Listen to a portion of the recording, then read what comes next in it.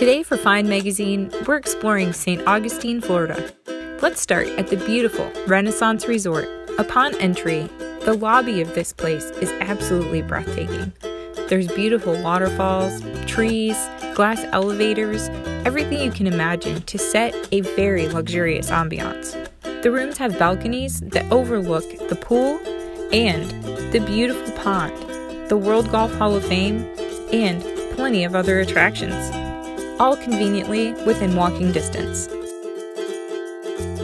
We decided to walk on over to the Murray Brothers Caddyshack restaurant for a bite to eat, then a good night's rest for a very busy day starting at the World Golf Hall of Fame. Dr. Tony Parker, I'm the historian here at the World Golf Hall of Fame and Museum here in St. Augustine, Florida.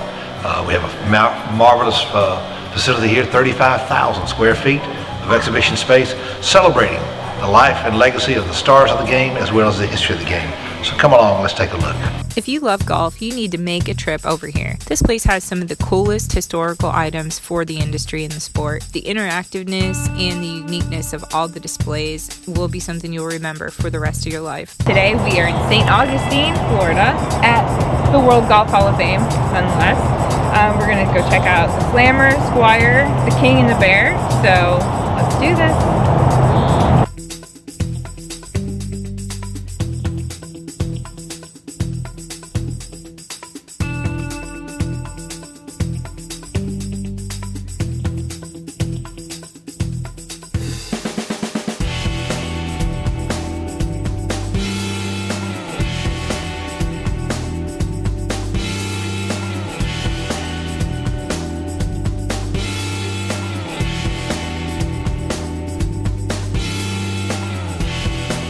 We started off really early in the morning over at the Slammer and the Squire. We had one of the first tee times, I believe, which gave us the course all to ourselves and really got to take our time and look around and get some nice footage of the beauty and the waterways and the nature that surrounded us, and what a great time. It was such a privilege to play at this course. We then drove across town and stopped over at the King and the Bear.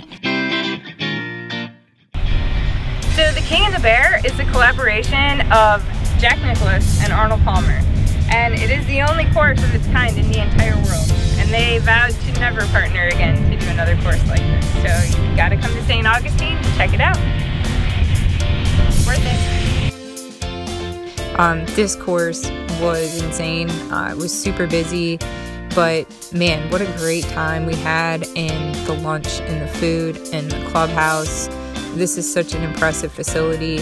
I would highly recommend, if you're in Florida, if you're in St. Augustine, make an attempt to go over and check out this course. And just a wonderful place to go for golf and food and everything.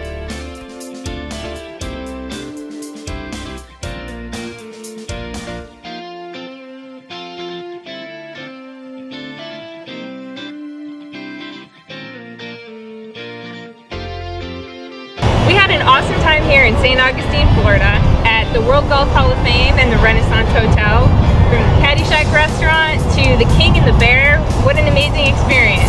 For Find Magazine and Medina Media, this is Caroline saying see you down the road on the drive to Park. Bye!